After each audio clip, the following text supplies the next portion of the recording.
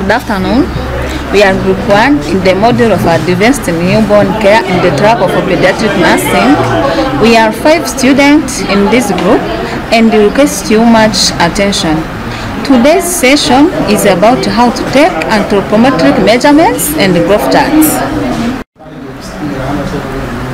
We have about 6 anthropometric measurements and we will demonstrate how to measure them for 6 days old term baby.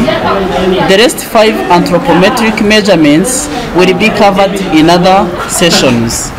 To take the length of a baby, is a 6 days old baby, and we should have a firm surface like a table, and we should have a tape measure which have centimeters for measuring, and our baby.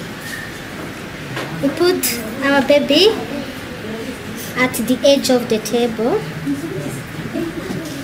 We just align at the edge so that we put, and we should make sure that we are using centimeters and not inches, like here. And then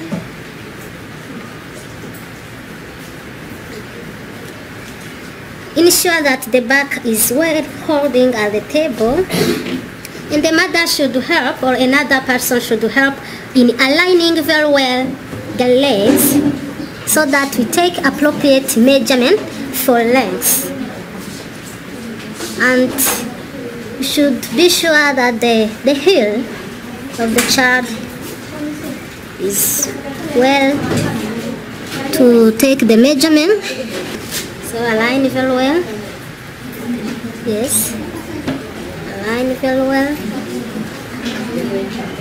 Very well. Yeah. The baby is 45 centimeters of length. Thank you. We have about 6 growth charts. Today we will demonstrate how to plot length for age chart for 1 month old term female infant. You are requested to pair in groups of work of the last 5 growth charts.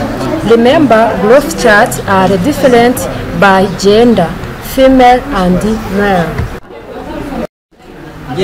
Our term female infant is 1 old month.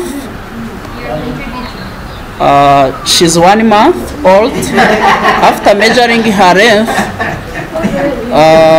we found she's 54 centimeters. To plot it, we will see the junction of these findings and the junction of 54 centimeters with 1 month is over here, and we'll make a sign. We'll write it down, 54 centimeters and 1 month. Then we will check the Z-score of this child. By using this green line, we'll see that the Z-score of